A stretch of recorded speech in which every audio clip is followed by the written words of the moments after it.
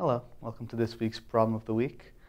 For this problem, we're trying to find the sum of the distinct prime factors of the difference of 25 cubed and 27 squared. So the first thing we're going to do is try and factor this down a little bit and make it look a little nicer. You'll observe that 25 is equal to 5 squared and 27 is equal to 3 cubed. So we will make those substitutions.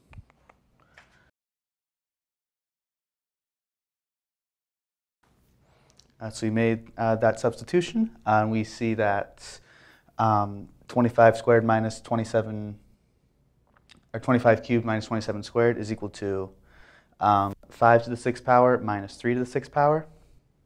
And so we see that, or we can take this, since they both have even powers, we can say that they are, we can say that 5 to the 6th minus 3 to the 6th is equal to 5 cubed plus 3 cubed times 5 cubed minus 3 cubed, which we're able to do because this is an even power. And so we just have written out that 25 cubed minus 27 squared is equal to 5 cubed plus 3 cubed times 5 cubed minus 3 cubed. So now what we have to do is we have the sum of cubes and the difference of cubes. So what we do now is we plug in the formulas for sum of cubes and difference of cubes. So for the sum of cubes, for x cubed plus y cubed is equal to x plus y times x squared minus xy plus y squared. And for difference of cubes, we have x minus y times x squared plus xy plus y squared. So we'll write those down with 5 equal to x and 3 equal to y.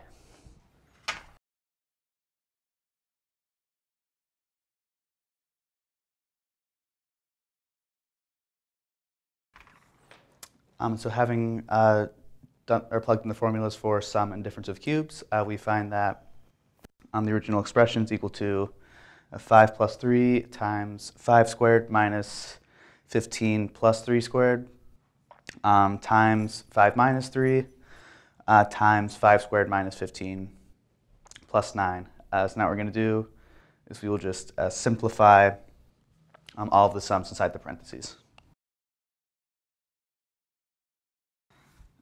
So we have, simplifying all these expressions, we have 8 times 19 times 2 times 49. So this is an expression. We already see two prime factors, 19 and 2. And we have two terms that are not prime, 8 and 49. The prime factorization of 8 is 2 cubed, and 49, the prime factorization is 7 squared. So we'll just simplify those into prime factor, or we'll prime factor them and see what we come up with. So we find that the prime factorization of the initial expression is equal to 2 to the 4th times 7 squared times 19. So we have three prime factors, 2, 7, and 19. So all we have left to do is add them together. And so we see that the final sum of the distinct prime factors is equal to 2 plus 7 plus 19, which equals 28. Thank you so much for watching this week's Problem of the Week. Be sure to subscribe to our YouTube channel, follow us on Facebook and Twitter, check out our website, centerofmath.org. Thank you.